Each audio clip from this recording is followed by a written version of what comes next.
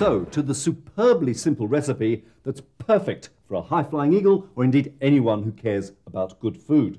A mountain of potatoes slowly simmered, then mashed with a horseradish cream and other ingredients, and served topped with fish. So there's some protein, lots of carbohydrate. Now, Guy's going to help me with the simple recipe.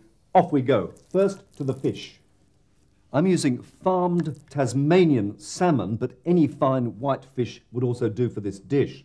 I usually get my fishmonger to skin it and to remove the small bones, and I check that there are none remaining. Once I've checked that all the bones are removed, I cut the fish into fingers. Although the fish is naturally uneven in shape, being thick at one end and thin at the other, this technique allows for all servings to be the same size. Now take a couple of pieces, stand them on their side with the skin side touching, and they're overlapped and folded to make a neat parcel. Now I tie the parcel loosely with butcher's string, just one small knot, making sure the string is cotton and not plastic. There, that's my one. How about having a go yourself, Guy? That's it, on the side. Excellent. Now, the reason I do this is because it now guarantees that all the pieces of fish will be the same thickness. They'll be seared on the outside, but the insides will be beautifully rare, almost uncooked. Now, if you can just tie a knot in that, it'll be perfect. The salmon can either be fried or you could barbecue it. Just brush it lightly in a little olive oil. This is, in fact, cooking in a little olive oil, which, of course, is low in saturated fat. Now, to deal with those potatoes. These have been peeled, cut, and then simmered very gently in lightly salted water. They're, in fact, the only vegetable I cook in salted water.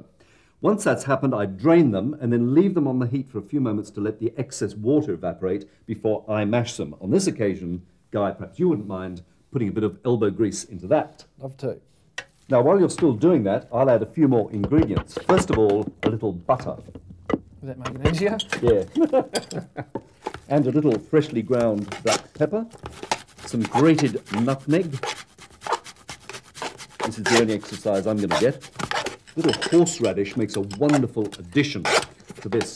Or you could use the Japanese wasabi, which is a lot hotter. You know wasabi? I've got no idea. Delicious, but very, very potent. So, Guy, while you're mashing, I'll turn the fish over. It's had its 2 minutes. Now some olive oil, a little extra virgin olive oil, and a final addition of some chives. You could also use spring onions if you couldn't get chives. That's colour as well as flavour.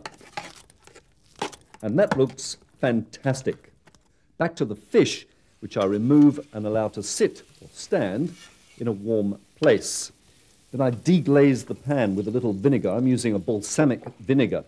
And I add a little mirin, which is like a sweet rice wine. This will cut the acidity of the vinegar and will make a delightful sauce. Now just stick your nose over there and smell that. It's starting to come good. Yes. And it's time to plate up. And what a formidable effort. I think that's enough, thank you, Guy. If I could just hand pass you the spoon, you can serve yourself on that side. I'll serve myself on this side. Oh, potato. Make a little nest in there. I see Guy's still going with the potato. Well, that's fine, because what I'll do is I'll put my fish onto my little nest, and I'll take away the string, and I'm sure that Guy will be finished soon, and we can... Sure you got enough there, Guy? I would actually probably put on another one or two. More? Yeah, because you will be playing. Growing lad, And yeah. you are a growing lad. A little nest there for this eagle. Now you can put your fish on there, remove the string. That's it. Onto the potato it goes. Oh, yes. See? And the little pan juices can go on top there. And you can pour on that superb liquid. The mixture of balsamic vinegar and the mirin, that rice, sweet rice wine. So to the fork test. A fork for you, fork for me. Let's get into it.